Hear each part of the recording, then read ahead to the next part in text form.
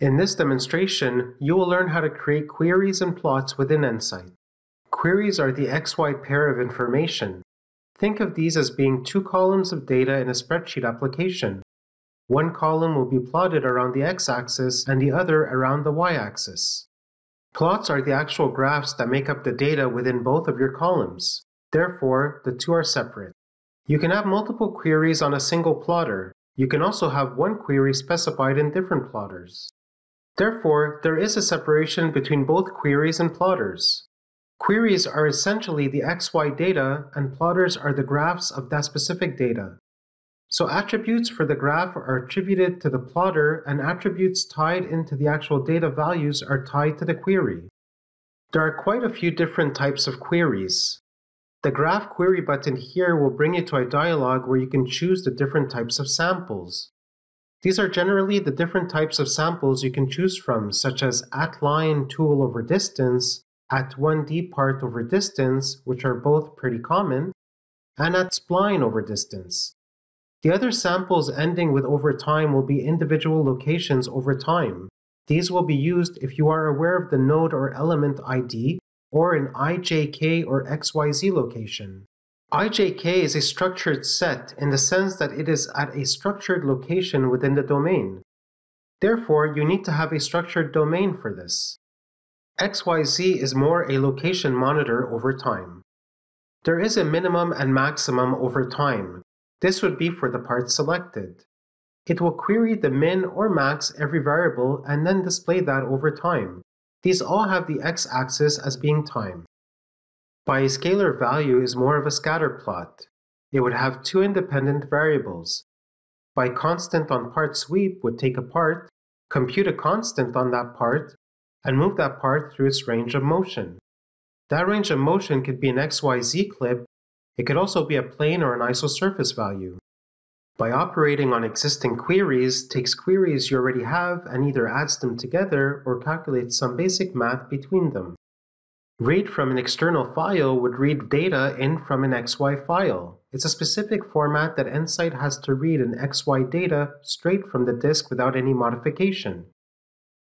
This is simply a specified file format within EnSight.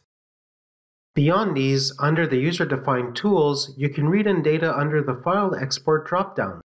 You will see an option for Query Import, which will allow you to open a CSV file in an editor of your choice and specify within the editor which of the columns of data will be the XY data, title, and so forth. This is a generic way of reading in a standard CSV file, tab, or whitespace delimited file. This allows you to specify what you will read from within that file. It may be manual, but it does allow a graphical interface into reading column-based data.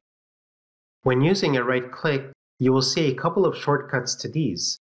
Start by taking a clip through the fluid and clip in the X direction. Turn the part off and color by velocity by dragging the velocity variable to the newly created part. Now clip this part in the Y direction. Here's your Y direction clip you just created with a 1D part. Right-click the clip and select Query Line Part. This is identical to going up here and selecting 1D part over distance under the sample dropdown.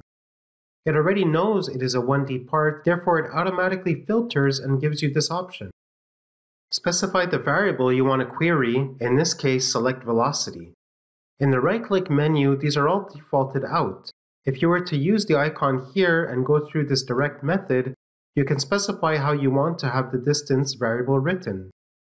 There are many defaults chosen for you when using the right-click option, which you can adjust. Currently, it is showing you distance. It is the distance relative to this node. There will be a dot that will be displayed. That is the zero distance value shown on your graph. All other values are plotted relative to that. That node may move left or right, depending on what is the minimum first location you had chosen. Say you want to know the Z coordinate. You can double-click the query here to get back to the main dialog, or you could have initially specified it earlier. You can specify the distance here, and you can override it to be Z from origin, for example. It is now plotting relative to the Z origin. You can now see the new dot location, and here's the location indicated by the dot as your starting point. Staying with queries for a moment, you can control how the query is displayed, the title for it, and which axis that query is plotted on. This is particularly important if you start to plot more than several quantities on a graph. EnSight will try to put common values on the left-hand side and have only one y-axis. However, if it doesn't know it is the same value, it will attempt to put it on the y2 axis. You may want to override that and put it on the left axis. That is where you will use the plot on plotter's y-axis and set it back to the left. This query is always plotted on the left side of whatever plotter it is being plotted on. The other thing that you can do to the data here is you can scale and offset the x to the y. Moving or shifting can be done with the values presented here. The controls below control the color, line width, and other pertinent options. The marker attributes is putting a marker on. This is the marker that is going on and off. This is defaulted on. Here is that marker that is indicating where we are in the graph. If you then move to the plotter, this vertical line here is indicating where that marker is. You could actually mouse over this vertical line and drag left or right and let go. That will show you the marker's location. You can see the values registered off from the velocity here. This concludes part 1 on how to create queries and plots within EnSight.